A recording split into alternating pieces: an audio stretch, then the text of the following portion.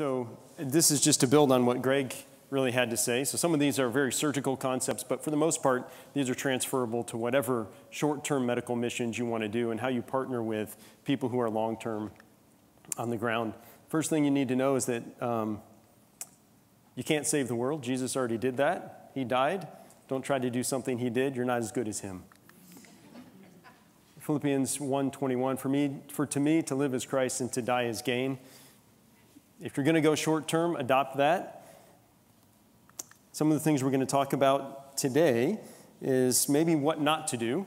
So being the surgeon that I am, what's going to kill you is what we need to rule out first. So these are the things that are going to kill you or kill the people you're working with on a short-term trip. So things you don't pack when you're going. Don't pack your ego. Leave it at home. Really, nobody wants to see it. Probably not even in your house. Don't bring your Savior complex. That's specifically for you surgeons in the room. We are not God. Even if maybe other people treat us like that sometimes, especially on short-term trips, you are not. Don't take God's place. Don't be the American stereotype. That's that you know everything, you can fix everything, and you're happy to tell everyone that you know everything and you can fix everything. And they're happy to let you try, even when they know you're going to fail. Paternalism, as Greg said, leave that one at home. But don't go the other side of pity either. Nobody needs your pity. That's not human dignity. That's pity. We don't need pity. Don't be rigid, and don't leave the two-tone printer at home. That's black and white. Everything's black and white. I know the right way or I know the wrong way. There's nothing in between. Because most of the places, if you're going on a short-term mission trip, there's a whole lot of gray.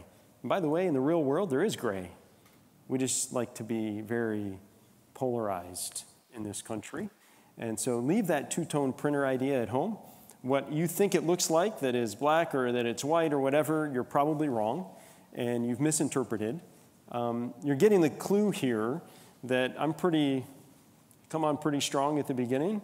I've spoken with some of you. Greg's here up front. He knows that I'm not usually that way on individual interactions, but I also know from what Greg has said that a lot of people come and make a mistake and do big things wrong in short-term missions, specifically medically.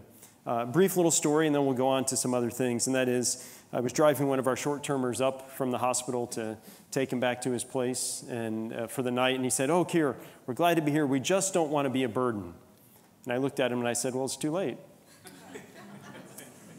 "But I'm glad you're here." He looked at me very perplexed. I said, "Well, somebody had to coordinate you getting here. Somebody had to get you at the airport. Somebody had to drive you down here to the hospital. Someone has to translate for you because, oh, you don't speak French. Someone has to coordinate your housing while you're here. You're a burden. But we're glad you're here." And that's okay to be a burden. That's okay. That's one of our American problems, is we think we can't ever ask anybody for anything, especially us guys. No, I don't ask directions, and I don't have to anymore. I have GPS now. But days gone by, who doesn't stop and ask directions? We don't, because we can figure it out. We can do it on our own. That's individualism. You can leave that at home. And in case you're going to be confused, you're going to see this more than once on this little talk today. It's not about you. We got it? Everybody together? Let's say it together. It's not about you. Wow, that was really good. You guys you're tracking with me. It's not. And we often think it is. And somehow in God's economy and the way he works at the end, it may be about you. But it may be about what God did in you, not what he did through you. Because remember, he already saved the world. You don't need to do that.